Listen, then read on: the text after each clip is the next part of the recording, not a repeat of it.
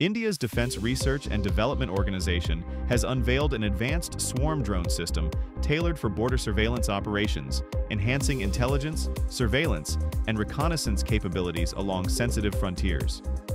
This indigenous technology deploys multiple unmanned aerial vehicles that operate collaboratively, mimicking natural swarms for real-time monitoring, threat detection, and data relay in challenging terrains like the line of actual control with China. Key features include AI-driven autonomy, encrypted communications, and modular payloads for high-resolution imaging, electronic warfare, and loitering munitions. Developed under Atmanirbhar Bharat, the system integrates with existing assets like the Army's artillery, allowing coordinated strikes while minimizing human risk. Recent inductions of two sets underscore its readiness for high-altitude ops.